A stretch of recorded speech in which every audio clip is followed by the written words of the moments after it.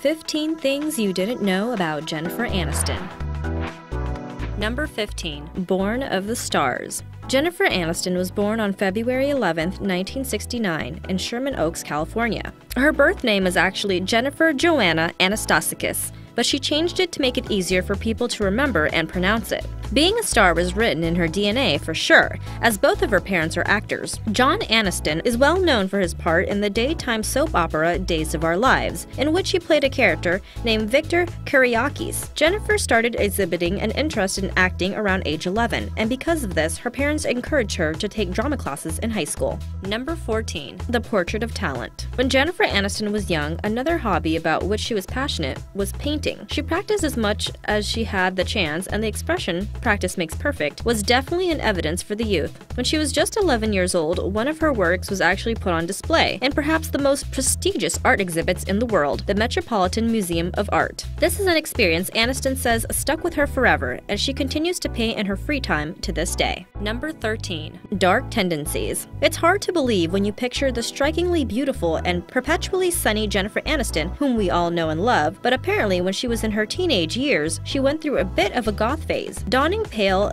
ghost-like makeup and dark raccoon-style eyeliner long before Avril Lavigne made it cool. Aniston also wore head-to-toe black and did her best to resemble a vampire. We can only say that we're grateful she saw the light and came out of her shell, so to speak. Number 12. Distant Shores. Though she was born in California, Jennifer's family moved around a lot. Her parents both had Greek ancestry, so the family decided to move to Greece at one point. They remained abroad for a little over a year before returning to the States, but Jen's time away has stuck with her ever since. Many years later, when she was married to fellow acting talent Brad Pitt, he apparently took Greek lessons as a romantic gesture toward that year of her life. Aniston considers this one of the highlights of their marriage. Number 11. Take That to the Bank. Jennifer's big break in the acting world came when she was cast as Rachel Green in the hit TV show Friends. Originally auditioning for the role of Monica, Aniston convinced the show's producers that she'd actually make a much better Rachel. They agreed, but told her that she'd need to lose about 30 pounds before being considered for the role. If this seems harsh, take a moment to consider that Aniston would go on to be paid over $1 million per episode, making her one of the highest paid actresses ever at the time. Number 10. Bad Hair Day. Most fans of the show Friends know that Rachel's hair was always incredibly sexy. The hairstyles she wore throughout the run of the show were imitated for years afterward, even to this day in many cases, but the star apparently didn't like many of them. In fact, for her most iconic Rachel haircut, Aniston adamantly opposed the style. She even said that it was the ugliest haircut she'd ever seen.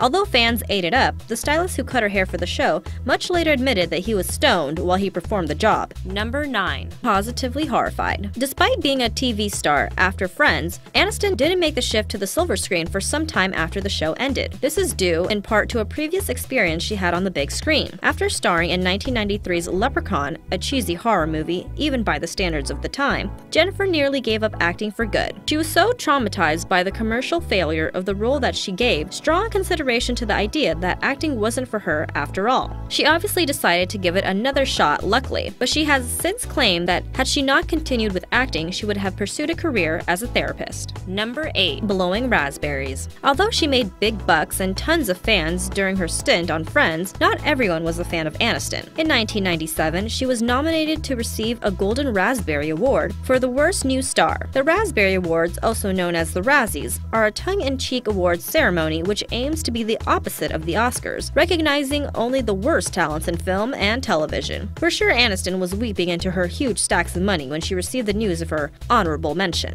Number 7. Man of the Year? It seems that Aniston's career has been filled with record-breaking performances, awards, and accolades. In 2005, Jen was the first woman to ever be honored within the Man of the Year edition of the popular men's magazine GQ. She shared the award with Vince Vaughn and rapper 50 Cent, but it's unlikely anyone with the pulse remembers those guys being in the magazine. Posing topless with the coy expression and carefully placed arms on the cover, all eyes were definitely on Jennifer. Number 6. Limited by the Sky. It's not well known, but Jennifer Aniston claims to be mortally afraid of flying in an airplane. This is apparently a fear she's had for quite some time, but it hasn't stopped her from traveling all over the world for her various acting gigs. The star says that one thing she does each time she flies to help her overcome her fear is to reach out with her right foot and tap the outside of the plane on her way in. She claims that this was explained to be a lucky gesture by someone close when she was young, and since then it's always been something that she's done. We can only hope that the gods of luck continue to favor the starlet. Number 5. Brains before beauty. Many of the most successful names in Hollywood have such lofty net worths because they diversify their investments as well as on how they spend their time. Aniston is no exception to this rule,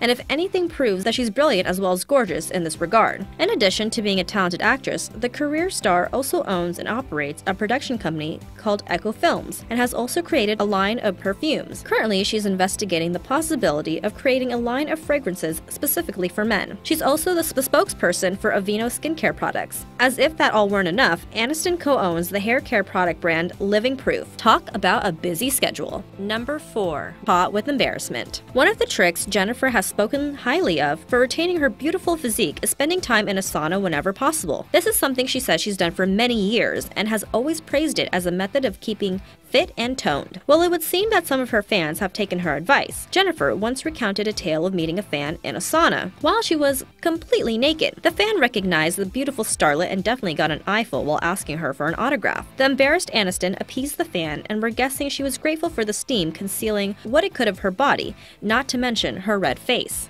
Number 3. Scent from heaven. Though some attractive actresses will tell you that their favorite scents are that of a flower, a candle, or some manner of perfume, Aniston has a different take on the question. When it was posed to her during an interview, the actress boldly stated that her favorite scent in the whole world was the smell of her man, saying that there is no better scent in the world than the man you love. This comes as a bit of a surprise statement from the generally reserved actress, but it's sure to get your senses tingling. Number 2. A mother of an argument. Aniston's parents played a major role in her upbringing. Despite this fact, unfortunately, Aniston became estranged from her mother in 1999. Disliking how she perceived Jennifer's fame had changed her, the young star's mother published a tell-all memoir in a trashy tabloid. The memoir, called From Mother and Daughter to Friends, supposedly outlining how Jen's attitude towards friends and family had changed in light of her fame. Jennifer wholeheartedly rejected every part of the tabloid's article and discontinued her relationship with her mother as a result. Aniston didn't even invite her mother to her wedding with Brad Pitt. However, Jennifer reports that as of 2005, she and her mother were once again on speaking terms, but that they were never as close as they once was. Her mother, Nancy Dow, passed away on May 25th of 2016. Number 1. Uncommon intelligence. Despite being well known for her intelligence as well as her beauty, Jennifer Aniston says that she doesn't read much. Rather than an aversion to entertainment in the written form, the actress says that she has struggled all her life with dyslexia. She even says that originally she thought she was just stupid as a child and spent years thinking all of her peers were far brighter than she was until she was finally diagnosed with the common reading disorder.